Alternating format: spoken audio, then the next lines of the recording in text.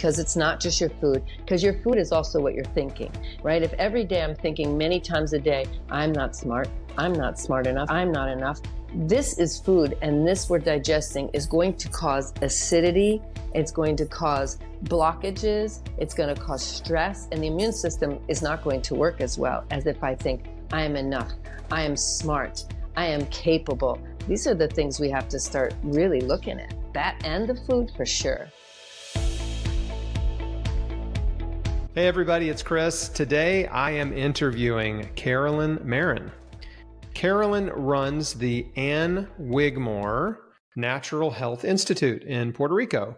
Some of you may have heard of Ann Wigmore. She is sort of a legend in the natural health and healing world, in the raw food world, in the juicing world. And the Ann Wigmore Institute is a nonprofit healing retreat center. And their mission is to inspire the innate power to heal by using the Living Foods lifestyle, which was originally created by Ann Wigmore. She might have been the first person to coin the phrase living foods. Carolyn runs this retreat center now and has been there for 20 years, over 20 years. And she's also a speaker and has a lot of experience working with sick people and helping them restore their health. So I think this is going to be a really informative interview. And Carolyn, I'm really glad to meet you. Thank you for taking the time to do this. Oh, I'm honored. Thank you. So why don't we start with the Ann Wigmore story? Because Ann's not around anymore to tell her story, but it's a pretty fantastic and powerful story. Yes. And I know it because my mentor was one of her major students that ended up staying here and running the Institute up until 2 years ago. Her name is Lalita Salas and Leila Brooks. They were here when she passed. So that and all the people that have come through and told me stories, as I used to be the colon therapist here, and people release and tell stories. And so it's been great. But, you know, the story is amazing, and it can be quite a long one. So I don't know. I don't want to go too long, but Ann Wigmore grew up, you know, in nature with her grandmother in Lithuania. Very young, her parents immigrated to Boston, and she stayed because she was known as kind of a sickly child. They left her there. They didn't know if she'd make it, and so Grandma stayed with her. But Grandma was kind of the town healer, or I would say like a medicine woman a natural medicine woman in Lithuania. So we must be talking about the 20s and 30s, very, very long time ago. And she actually helped soldiers after the war who were coming back with all sorts of ailments, holes in them and everything, and would use poultices. And Wigmore learned then the power of chlorophyll and the power of nature and the power of resting and sun and wind and nature. And so that was very deep in her. And her future then made her have to go back to it. And so she ended up going to the States eventually. Her grandma said, go be with your family. And I think she was somewhere between 12 and 16. And she embraced the American diet in those years, which was becoming quite crazy. And fast food was starting and lots of flour products. Her parents owned a bakery, Lithuanian. And so she ate probably the most improper way she ever ate, and was living in Boston in the city. So there was no more barefoot young girl with nature all around her and animals. So she felt quite out of balance, let's say, and her life continued that way. And she had ailments throughout her life. If you read a book called Why Suffer, it's an amazing book about her life. But fast forward, she did get married, had a child, and she did develop more than just arthritis and other ailments, like conditions that she had. And when she finally went to a doctor, they said that she was very sick, and somebody finally diagnosed her with stage 4 colon cancer and pretty much told her, you're going to die. Go home and write your will. We can do nothing for you, which, you know, I feel that should be illegal, excuse me, but like just to say that. It's what we call a medical hex, right? It's pretty, you know, it's essentially witchcraft. It's telling someone when they're going to die, right? It's fortune telling. Thank you. Yes. So, and let me ask you this.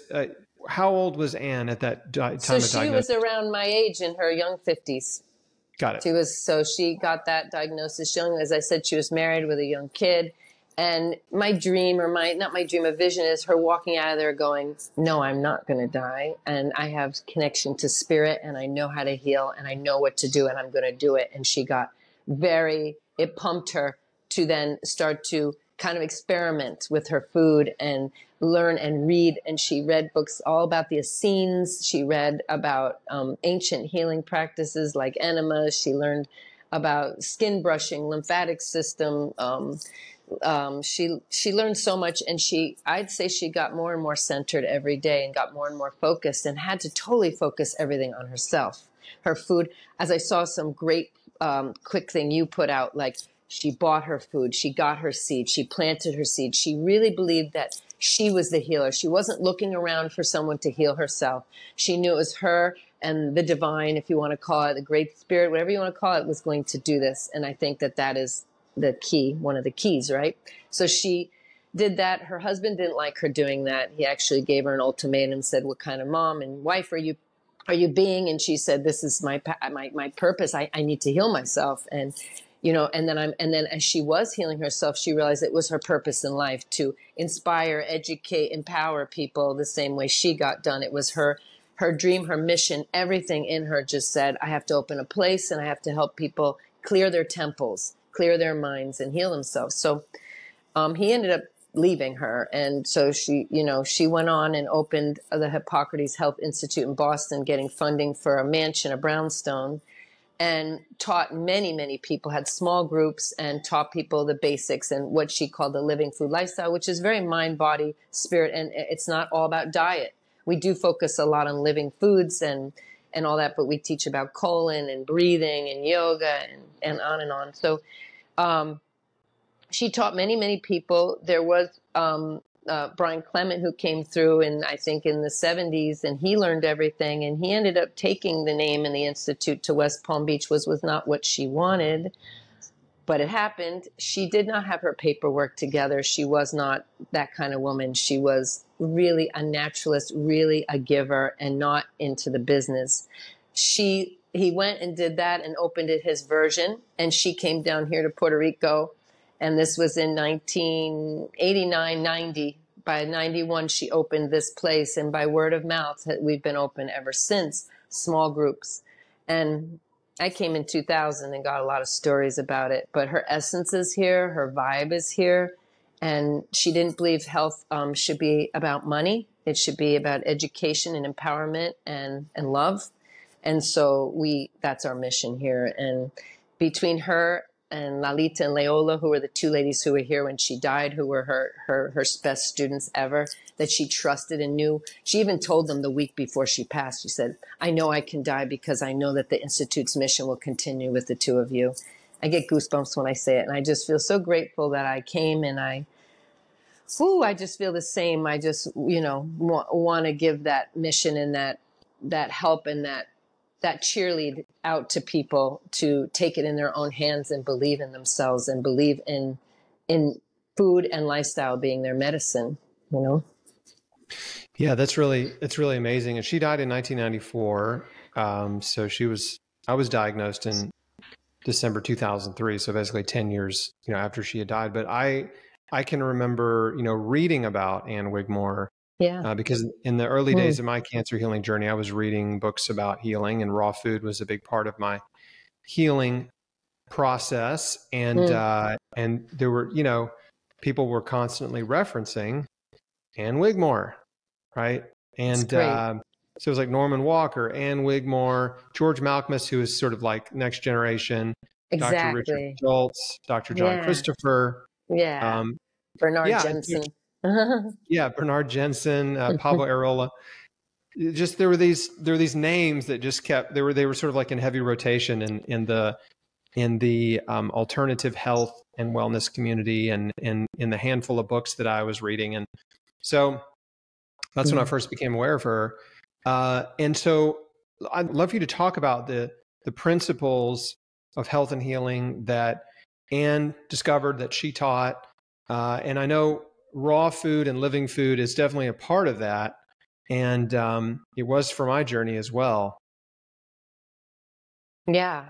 I mean, we focus on living food, even though some of them, like you said, are raw, and living creates, more enzymes and more digestibility, assimilation, and more water in the body, and alkalizing and cleansing. So, I mean, really, I mean, you can already tell I can go on and on about this, but her main two principles that I love is that she said all people are out of balance. I'm going to call it out of balance instead of saying sick.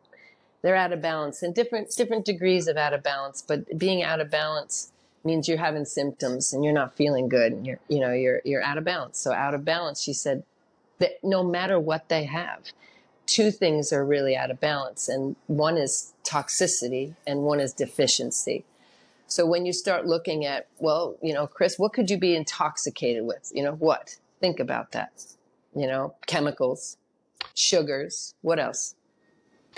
Well, let's see, tobacco, alcohol, meat and dairy, bacteria, viruses, parasites, fungus. Exactly. And then all of these food additives and industrial pollutants. Exactly. Right? And then there's a lot of right. toxicants out there.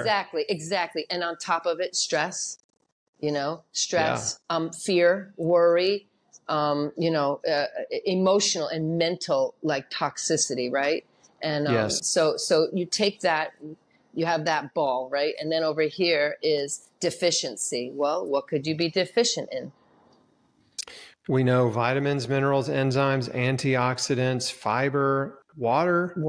Yep.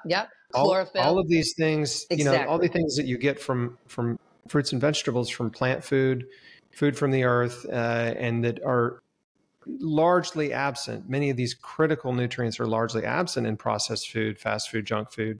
And even meat and dairy only have, sort of a limited spectrum of nutrients that the plant kingdom has vastly more.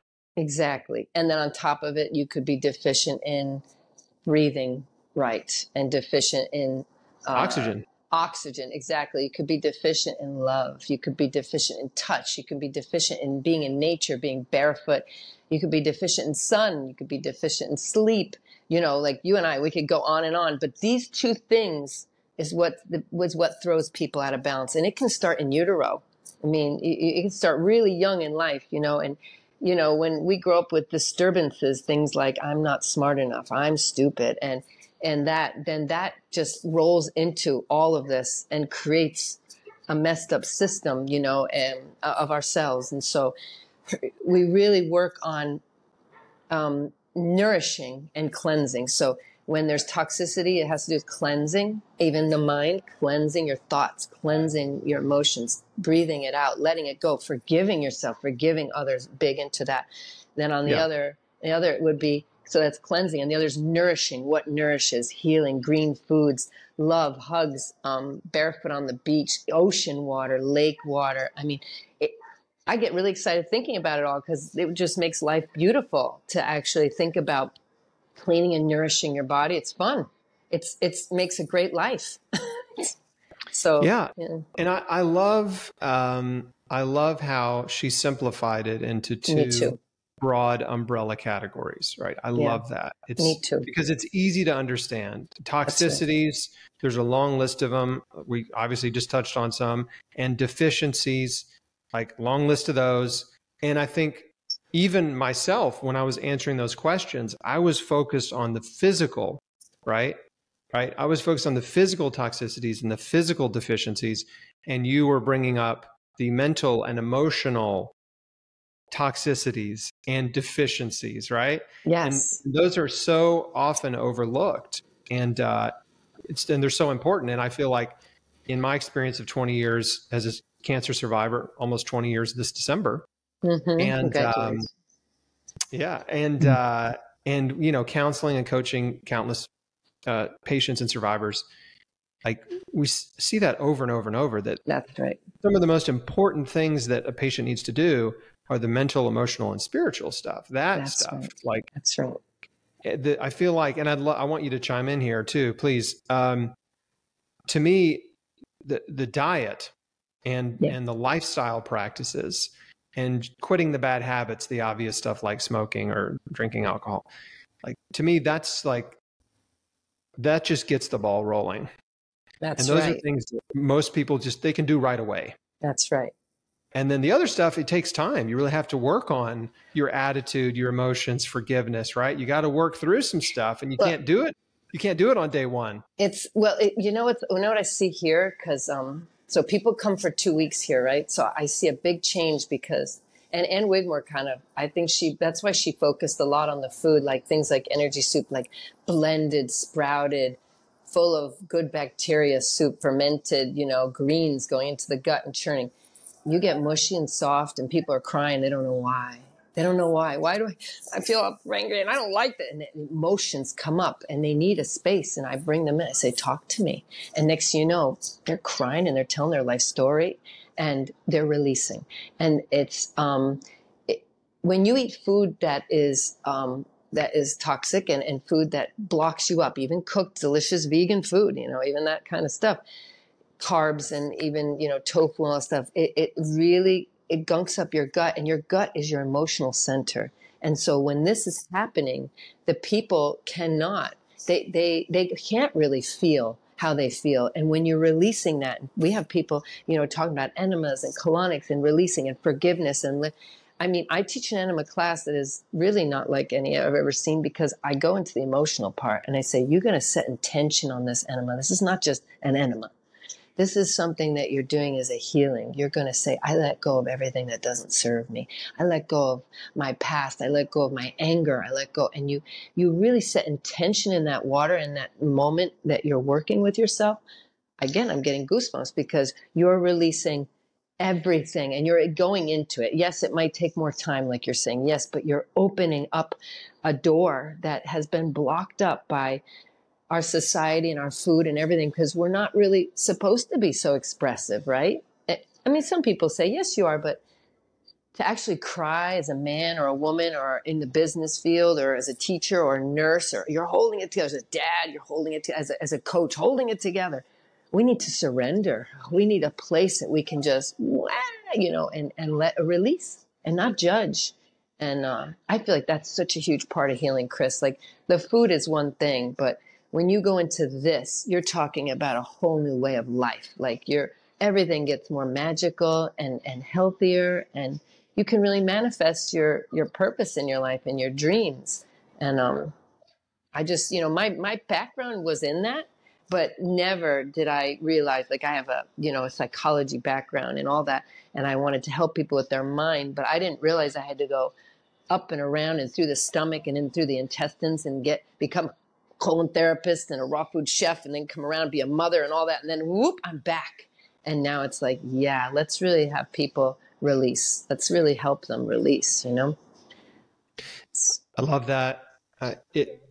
I think it's really important that a person that's on the healing journey at least start to entertain the idea that, you know what, I really need to clean house. That's it. Right? Not just the physical house with raw and living foods, not just the physical detoxification of your liver and your kidneys and your gut, right? Mm-hmm. That's important. Yep. But also, like, I got to clean house between my ears. Like, I've got to really, and I did this, like, I have to really take a step back and look in the mirror. That's right. Metaphorically. Yeah. And say, like, who am I? What kind of person am I? What are my flaws? What are my faults? What are my fears? What are my failures? And, like, own it all. Yeah. Accept it. And accept it. Right. And then just go through this process, like, understanding why you do what you do, why you think the way you think, realizing that you can change your thoughts. Right. You have control over your thoughts and your actions. That you're not your thoughts, right? That you're not your thoughts. That's right. And again, this was not a 5-minute epiphany. That's right. Like, you had to go up and around and get cancer and cancer is with the catalyst, right? For sure. Yeah. And then the more I read and researched and learned from others, from other wellness practitioners, from I should have mentioned Max Gerson, obviously, earlier when I was rattling off, all the legends in health and healing. But as I was going through that process, the diet and lifestyle changes, that was the easiest part for me. I mean, I converted to a raw food diet overnight. Yeah. As soon as But I learned about I don't think it takes long after you do that and you own it and you start feeling better, and you might get tweaky, like you feel better, and then all of a sudden, I don't really feel, and you're going through kind of healing crises and you keep going. Cause I did that too. I came here and I went right into all raw, but I had to tweak the all raw because the all raw isn't all good for you all raw. Right. And you're learning these things, but then I don't know, in doing that, I feel like it opened my heart and I became more of a compassionate, conscious person, which then opens up the idea of maybe things will change for the better in many levels of my life. And then we start to see things that are hard for us as gifts. You know, I know people that say my cancer was a gift. Sure. You wouldn't be who you are and be so maybe happy and loving and find your mission in life to help others in this way. I mean, that's what happened to me too. It wasn't cancer, but it was feeling pretty bad, that woke me up.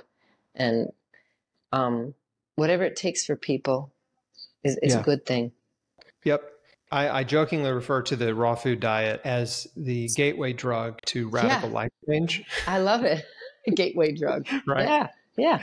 Like, once a person, makes that decision, they adopt a raw food diet. And again, it's not like they're adopting it forever, but they just get on it and they they're try committed it. That's to it, right. They're committed to it. Once they get organized and they get their fridge stocked with fruits and vegetables and they get the juicer going, right? And they just kind of get going. Yeah. Then you have this epiphany, which is what I did, which is like, okay, now what else can I change? Exactly. It's like a stair. It's like a doorway. That's right. Yeah. And I love how you said that, and that it's just, it's one door leads to another because we're whole people, and you can't separate the physical from the emotional and the mental, and the spiritual is always there. And it really, for me, I think the colon is the gateway to the spirit in a way. I mean, I think when you open the colon by eating this clean food and or cleaning your body, something in here just kind of opens up and you become a little more conscious, and a lot of people zigzag, and that's okay too, whatever it takes. But I do believe what you said is like, you commit yourself to having an adventure, to doing an experiment. When they come here, I say, look, you're doing an experiment. I'm not here to prove to you that this works. I'm not here to force you to make it work. I'm going to tell you what Ann Wigmore would tell you to do. We have classes around it. If you embrace this full program, I can tell you, I can almost promise you, just because I've worked here so long, that you will feel better. You will have less pain. You will actually feel motivated, and you will look better. So if you want some of that, hang out and do what we're asking you to do, and it's not easy. So I call them warriors, and I mean it. I'm not just saying it. You're warriors. You are going through a process where, you might not feel good for a few days, but you come out through like a tunnel. The light is there at the end of the tunnel. Sometimes I think it's the colon. You're going and then it's cleaner and you feel this like, when you're done, that does give you epiphanies and does make you feel so loved, because you've loved yourself finally more than you've ever loved yourself before in your life. You've finally taken time for you. You finally follow your gut and your feelings, and you can be proud of you because it's you that does it. And that is the key to healing too. That's what I'm saying. When I heard that video you did, I didn't get a chance to watch too much of you. I think I'll watch more of you now, but I don't spend a lot of time watching. I'm working a lot, but when I do, and I saw that you said that, I was like, oh, I love this guy. This guy gets it. It is, self-healing has to do with really embracing yourself and loving yourself. And when you love, let's say you had do you have a kid? Chris, do you have a kid? I have 2 daughters who are teenagers. Oh, wow. Okay. So you know what I'm talking about. You have that little girl. What are you going to do with her? You're going to bring her outside. You're going to show her nature. You're going to show her a horse. You're going to bring her skiing. You're going to have so much fun with her. You're going to give her the best water. You're going to find the best food for her. And you're going to give her the most love. And if you're not extra loving, you're going to go, what's wrong, man? I got to go. And the thing is to do that for ourselves, right? That we're the baby that you just had. And I'm the one that's going to love me. It really is a healthy selfish, I call it. And this is where a lot of people who are out of balance, they're giving so much away, so much to everyone, to their job, to their family, to their wife, to their husband, to their kids. They're not even in line to put into themselves. So here we teach them, you first, take life and do it for you. It's really important. Yeah, you've got to be filled up, and then you can overflow to others. And if you're just drained out, there's just nothing left to give, right? And that's when your health breaks down. And That's it. That's it. a lot of patients, cancer patients, and or have that. What you just described is they're just Yep. putting everyone ahead of themselves That's and what I see. to their own detriment. Yep. And thank you. That I think the video you're talking about is one where I'm kind of on a little bit of a rant. Yeah. And the rant is about, it was a part of a larger conversation about taking ownership of your health and your healing journey, and not relying on other people to help you and heal you. Right. Don't which go is what buying we've been conditioned to do, right? We've been conditioned to rely on doctors to save me, to heal me, to fix me. And so the rant is like, the short version is like, if you're trying to heal, you need to go to the grocery store. You need to buy the food, right? You need to go pick out the food, put it in the cart, take it to the register, pay for that food, right? And then take it home. But when you fully engage in the process of then what's going to happen is you're invested. You picked it, you paid for it, you brought it home, you put it away, like you're going to eat it. Like but you become your own healer though too, right? You become your own healer. You don't, like you said, we're taught to go get a doctor or even a naturopath or something. We're also taught to take a pill or take something outside of ourselves. We want to make our food our medicine. So that's why she had called it Hippocrates originally. Is your food, like your food be your medicine. And she added your lifestyle, because it's not just your food, because your food is also what you're thinking, right? If every day I'm thinking many times a day, I'm not smart enough, this, I'm not enough. This is food, and this we're digesting is going to cause acidity. It's going to cause blockages. It's going to cause stress, and the immune system is not going to work as well as if I think I am enough, I am smart, I am capable. These are the things we have to start really looking at. That and the food for sure. Right. I can do this. That's just a big one. It's like, I can do this. Like, that's right. I need to get up, get off the couch, go to the grocery store, buy my produce, buy my carrots, buy a juicer, like blend it, juice it, and eat it, and go. It's that old expression, if it's going to be, it's up to me. I love that. I never heard that. I don't know who said it, but it's taking full responsibility for your health. And that's right. And I love that that's what Ann taught, right? And that's what Ann taught. That's what so many natural healers have taught, whether they've taught it through their own experience, which usually that's the case, or just through helping others. But at the end of the day, like what that does is it really, you get your power back. That's it. Right? That's it. And sometimes you've never had it. Sometimes it's the first time you've ever had it. Yeah. Because we're trained very young to look outside ourselves for everything. And so it's a spiritual awakening even, to realize that you have the power to heal yourself of anything. Nothing can stop you, Well, and the opposite of power is victimhood. That's right. Right. And that's what many of us, it's a trap that many of us fall into. Right. And the medical industry as it exists today exploits victimhood. Right. Yeah. They want patients to believe that they are victims of bad luck. That's right. That their illness, their disease, their conditions have nothing to do with them. And nothing to do with their choices. And they're just a victim of it. And if you're just a victim, then there's nothing you can do to help yourself, right? And you become fully dependent on a doctor or a pill or a procedure or a surgery or whatever. Like you're fully dependent on that to heal you. And what we know is that in most cases, many cases, people don't get healed that way. Right. And so, and if they do, it might be temporary. If they do, it's not, what real healing, it continues. It doesn't stop. It's real healing is a continual thing, I would say, till the day we die or beyond, because, you've never landed and you've got it and that's it, right? We're a dad and I'm a mom too. It just keeps going. The emotional, it's an unwinding. It's a really a true healing. Life is truly a healing school. And if you embrace it that way, it doesn't end. And there's always going to be things to learn and grow and evolve and enlighten.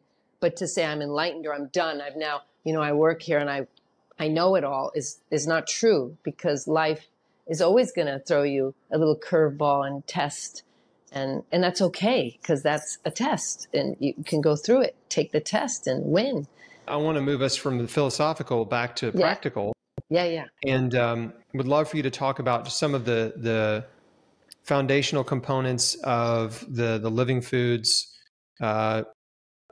prescriptive diet and lifestyle. Like sprouts are involved, is juicing involved, wheatgrass. Like what does it look like? What are some of the things that you are teaching there to patients that come? And I want to emphasize this too, is, in my opinion, the best healing centers, the best retreat centers, don't just care for you, right? Don't just care for you in a holistic way, but they teach you how to go home and care for yourself. That's right. And correct me if I'm wrong, nobody's getting cured in 2 weeks, right? But people who learn these principles and go home can heal and do heal. Do they all heal? No, but some do. And usually the ones that do are the ones that really embrace it and change their whole life. And jumping back to something I said earlier before we get into practical, is I became sort of obsessive about change, about changing my life, right? And so it's like the diet was the catalyst, as I said, but then it's like, what else can I change? Oh, I can change this, I can change this, I can change that, right? And I became sort of excited and obsessed about when I started to uncover or discover, let's say, all the aspects of my life that needed improvement, that I could change for the better. And so, so I became sort of like a transformer, right? I'm just like constantly, I can make this better. I can replace my shampoo with an all natural one. I can replace my deodorant. I can replace my toothpaste. Like I can get an air purifier. It's like, and all those things are exciting to me, because I realize every little change I make, right, is adding some small benefit, maybe big benefit, depends, right, to my life. And so anyway, just going full circle on something I was thinking about earlier as you were talking about that is once you start changing and you become empowered, right, then it just unlocks something in you that wants to keep changing for the better. And the hardest part is just that first change, because we get locked in, right? Yes. Like you get locked into a routine, into habits and routine, which just becomes a rut. That's right. Eventually just becomes a rut. And typically it's a rut where you're in a vicious cycle and your health is spiraling down.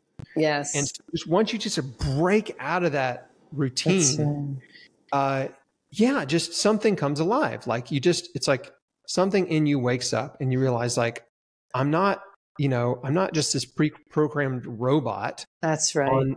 On a destiny, like a fateful destiny to death, right? Obviously we all die, but you know what I'm saying? Like, I don't have to live or die the same way everybody else does. That's right.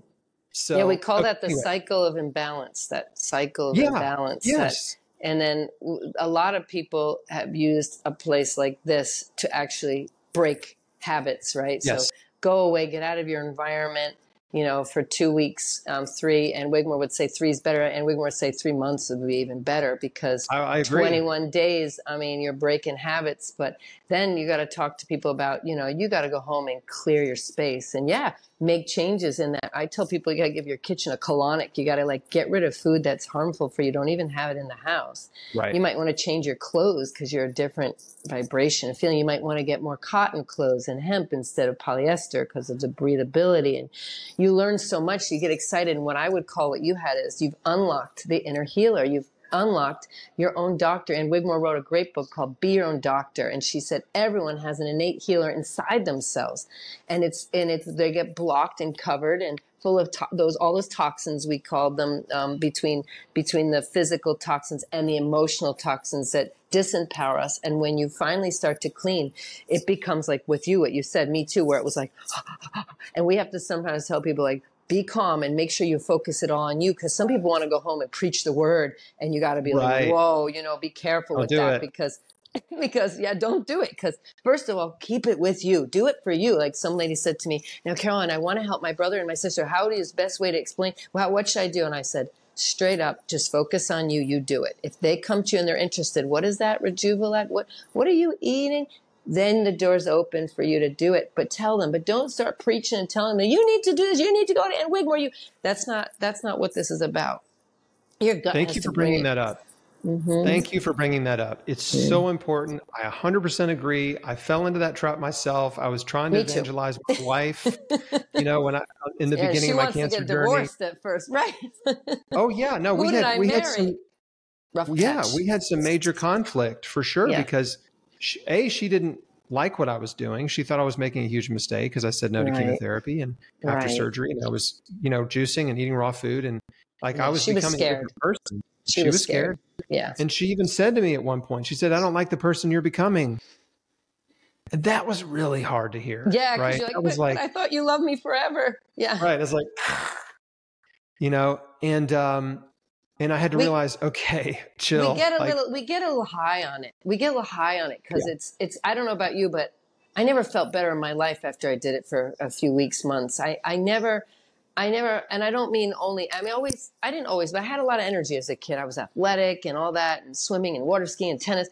But when I did this, it was like a different thing. It was like, I don't know, it was like this emotional, spiritual joy. I felt, I felt joyful, and I wanted anyone I loved, but I had to realize, chill out, because you surely don't want people, beating someone over the head with a Bible. It was like doing that, so we even had a class on it, and we had to cut out some of our classes because we were so full of classes. People didn't have time to relax and come out of fight and flight, and that's part of healing too. So what I realized is it's such a good class. And when we go to make a 3-week program, we have to put it in. It was called Communicating the Lifestyle. It was really about going home and really you don't want to be aggressive. You don't want to be, and really the assertiveness even, you want to really hone in and be with you and let people come to you and let them ask, my God, you look different. What are you doing? And realize, again, put yourself first, because we want it for everyone. We want to go help everyone else right away. Yep.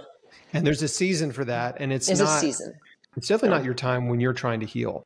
Exactly. Right? Exactly. But that's what people do a lot of times. And it's a great distraction from yourself, right? I'm going to go and I'm going to become a teacher of this. Whoa. Okay, as long as you're working on you first, you can. Because I say that I'll teach a class and I'll be like me too. I have this thought, and I tell them, it's very humbling and wonderful, and it's honest. It's authentic. I did this and this, and I'm realizing, wow, what about this? And they go, oh yeah, because we're all the same. We're all the same. We're human people. Yeah, and we're all susceptible to what I call the just add water instant expert. Just add water. Right? Yeah. You learn a tiny thing, and now you feel you want to tell everybody, and you think you're an expert on it. Yes. But yeah, that's such an important lesson, really, because when you're trying to get well, you just focus on you. Period. For a while. You don't need to tell anybody. That's literally, right. you don't need to tell anybody what you're doing. If they ask, you can tell them, but you just need to get well. And there will be a time, because what happens is when the reality is when you start changing your life dramatically and you start telling people about it, you're going to get a lot of friction. That's right. You're going to get a lot of resistance and doubt and criticism. And you don't need that. You don't need that. It's just your stress and anxiety just goes up. And when you realize, oh, nobody around me supports me. They all think I'm crazy. They think this is stupid. Well, and then you start having those thoughts, which are very negative and are very detrimental to your health, right? Everyone thinks I'm crazy. Yeah. They don't like me anymore. She doesn't love me anymore. That could put you into a tailspin and get you even drinking or doing something way beyond wrong. It can really or just dropping it. Or right? most people just drop it. I have so many clients that say, but how am I going to do this? My family doesn't. I said, again, it's coming back to putting yourself first, But my job, and I'm very busy. Again, it's prioritizing busy job or your healing. It's really up to you. I mean, I'm really not here to change people. I'm not here. I'm realizing every day when I teach these classes, I'm here to put it out like a buffet. And please, if I were you, I would taste it all and try it. And then, like you said, it's like an adventure. It's an experiment. And if it feels good, keep going and let every day. That's what happened to me. I did it 2 weeks. I did it 3 weeks. I did it 4. All of a sudden, I'm like, oh my God, it feels so good. Why would I ever stop? you know. Eventually I did fall off, but I was going for 3 years straight. Like I was like, don't. And then I fell off and I went, oh, this is how it feels. Then I got back on, you know, and I would never beat myself up, especially anymore, or anyone for falling off. I call it the healthy horse. It just takes getting back on, and you forgive yourself for, you know, hurting yourself or being mad at yourself, and get back on the horse and just enjoy the ride, and don't judge. Don't judge ourselves. It's not productive. No, it's destructive. Not productive at all. That's right. Yeah, it's destructive. Exactly. It's not just not productive. It's destructive to think that way. And something else that you mentioned too, and I promise we're going to get into the folks listening and watching. We're going to get into some practice stuff. Yeah. But the one other thing that we're talking about here that relates to what you do there, and what I think the best clinics do, is teaching people how to take care of themselves and how to change their lives. And what I say all the time, like a broken record, is healing happens at home. Yes. Healing happens at home. That's why she was the mother of indoor gardening. She said she taught you sprouting, and that's what we teach here: the sprouting, the sprouting in the bag or in the jar, and the planting at home, and the composting at home, and the creation of yogurt, the creation of your own probiotics in your home. And you know, I think COVID would never have been a better time to stay at home and take care of yourself, but it was a very difficult time for some people. But some people turned it into a healing journey, turned their home into a sanctuary. And I think we need to do that, you know, anyway. The home has to be the healing place, the place you're centered, the place you can meditate, the place you can do an enema, the place you can lay down and be a mess, the place you can stretch. But making your kitchen, as Lalit used to call it, your pharmacy.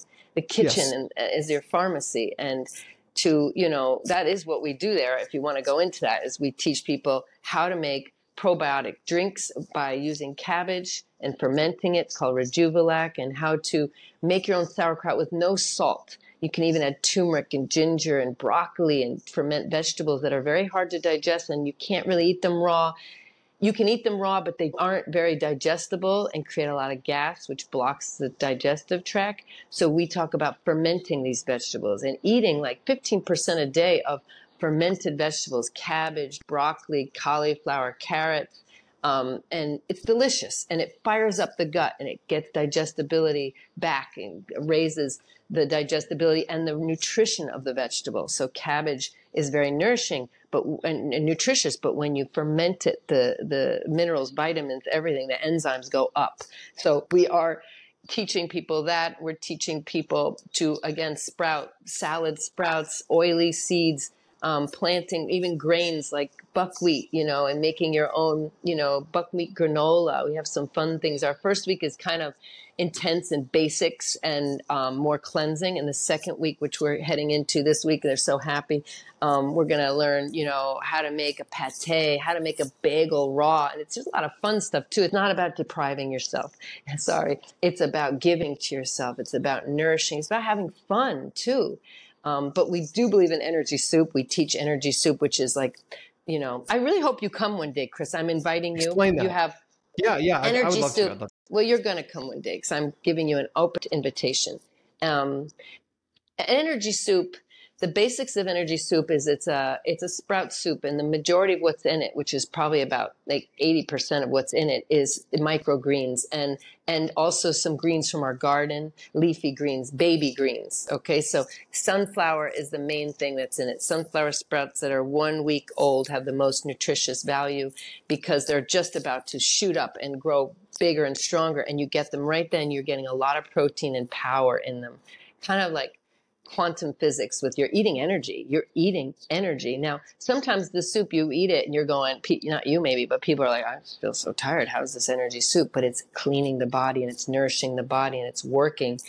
And so people feel tired. So at that point, but when it's the second week or you've been on it like me forever, you eat that soup and it's like, you have the most energy ever because you're eating so much chlorophyll-rich, enzymatic, mineral-rich food, and it's easy to digest. It means a salad, you got to chew a lot. And even if you chew a lot, people don't chew it well enough. And a lot of pieces go down there. And I've never thought I'd say this, but salad is actually hard to digest because you have to be able to grind things up really well for your chemistry of digestion to take place. If you have a piece of lettuce, the chemicals really can't break it down unless it's completely like a smoothie. That's why Ann Wigmore was very big into blending and juicing to heal the gut.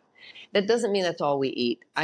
Wouldn't tell someone now never eat something solid, but the majority of the food when you're cleansing and the healing, and really for me, I think for the rest of my life, is juicing and blended food because it's so easy to digest, you know? That's right. Yeah. Blending and juicing releases the nutrients in food. And, you have to become a really good chewer when you eat. You do on top of it, right? And you'll see most you'll people eat less. don't chew well anyway. No. They're just like, they don't. They Did 3 bites and swallow it. The more tasty it is, the more fast they eat it.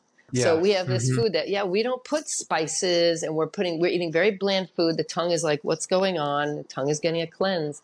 We have a class in conscious eating.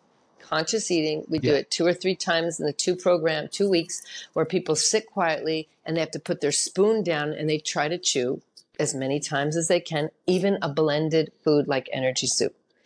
And when they come out, they can't believe how different foods taste, how they relax. When you relax your stomach, you can actually digest. When your stomach's all clumped up and you're running around eating, even if it's healthy, Chris, you're not really digesting it well. The practical principle here is that you have to liquefy what you're eating, because only liquid is passing through the wall of your small intestine into your bloodstream, right? That's right. It's got to be liquid. So anything that's solid, a chunk, right? A chunk. And even the fibrous matter in produce, right? That's As you chew fibrous matter, the enzymes in your saliva, your teeth grind it up. The enzymes in your saliva help break it down. Your stomach acid helps break it down further.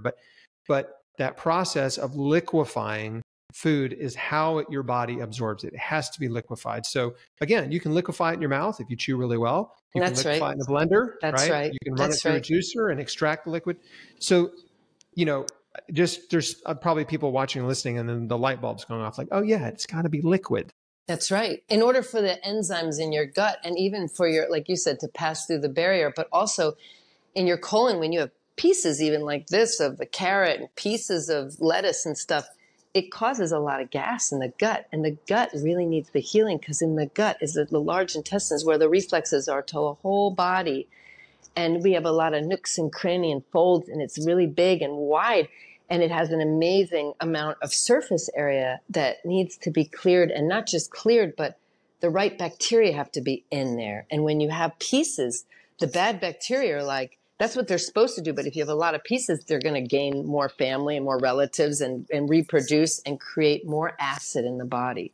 So it's really important to chew well and breathe and relax when we eat. It's really important, even if the food is really healthy, if we're not eating it in the right way, it's not going to be good for us. So, not as good. Not as good. It is still going to be good. Broccoli's still great. You're right. It is. But it's definitely better for you when you ferment it, because it's easier to chew and easier to digest, because it's pre-digested when we ferment. And we don't want people eating a lot of fermented foods. And some people, when they first come, they can't eat hardly any. So everyone's a little different. But eventually people really appreciate it and they start eating a little bit. And you should never eat more than probably 15, 20 at max % of your diet daily should be that, because that is acid food, but it's a good acid. It's a lactic acid. Yeah. My anti-cancer diet was a giant salad twice a day, massive giant salad. So, and it was kind of like the hard way.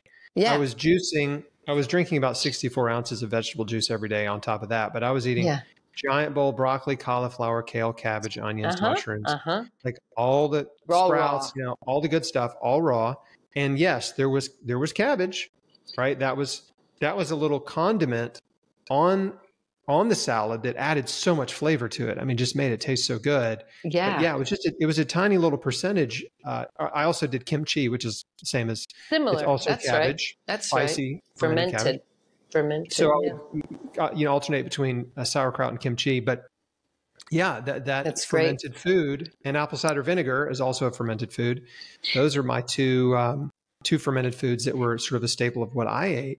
But the bigger idea, or not bigger, but an important idea, I guess, that we should mention is that when you first start eating this way, whether it's, raw food or sprouts or having some fermented food or even just juicing or starting on smoothies, your body is not efficiently adapted to digest that food when you start. And that's why, gas is common, bloating, maybe a little bit of cramping, right? But see, Ann Wigmore learned that, and that's why she developed this, because if you do it, this food is so much blended. Energy soup is a huge sprout salad with lentils and fermented and carrots and all the stuff you said.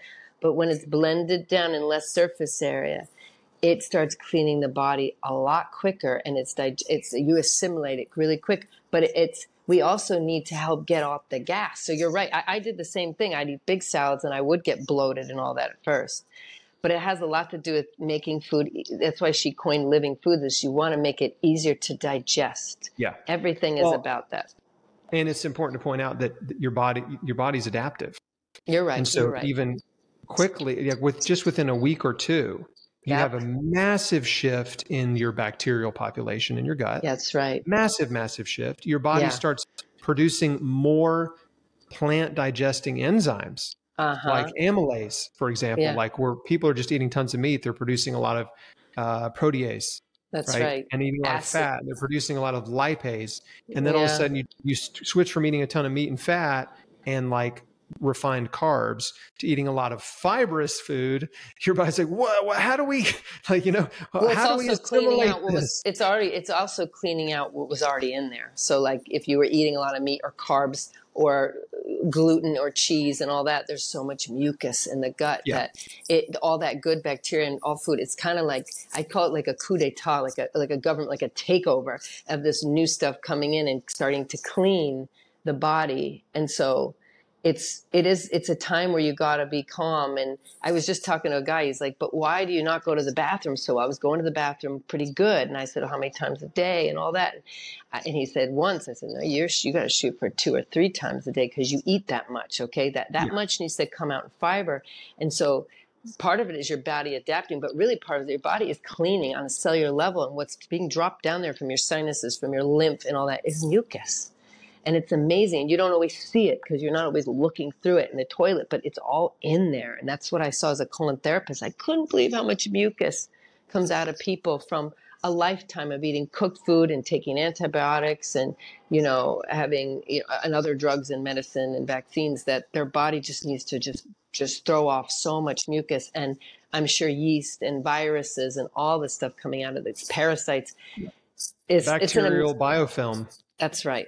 That's right. So, high chlorophyll, high alkaline, low glycemic lifestyle. Like this is kind of hardcore. This is kind of boot camp. So I love eating a lot what you're saying, but I don't always appreciate the bloat. So that when I start to learn more about this, and not that you eat that way all now, because now you're probably like tweaked it a little and your body is different. Your body's cleaner. So it has that. And at first we think we need so much food. And then you realize like, less food many times a day and chewing better and blending a little. And you start to realize and see a whole other way of doing it that's more efficient for you. That's more, That's right. And, this is full circle, right? If food is medicine, and it is, if you really think about it as medicine, then you also should be dosing throughout the day. That's right. Because every time you eat, every time you drink a juice or eat a salad or eat an apple or eat some broccoli, right? Every time you eat, there is a small window of benefit to your body. That's right. From those nutrients, right? So you're dosing, you're getting a benefit for a window of time, right? And some nutrients have a longer, half-life in the body. Others are short. But the point is like, you want to keep putting the nutrients in, right? Keep dosing throughout the day, every day, and you create this healing momentum. Uh-oh. Well, I just lost Carolyn. I think she might have hung up on accident. But this is a great opportunity for me to wrap up this interview because we're actually out of time. So I'm going to put links so you can connect with Carolyn. You can learn more about Ann Wigmore Institute if you want to go down there and have 2 or 3 weeks or longer experience down there. I don't endorse any particular clinic, but I'm a huge advocate for clinics like this one, right? For retreat centers, healing centers like this one, because they teach you how to change your life, how to take care of yourself, how to eat, how to prepare incredible, healthy, nutritious living foods. And you can get a huge jump start at a retreat center like this. That's what it's for. It's to give you a jump start in your healing journey, or just to maybe rev you back up if you've kind of lost a little momentum, and then go home and continue. So yeah, thanks for watching. Thanks for listening. And sorry about the abrupt ending, but hey, it happens sometimes. And I'll see you on the next one.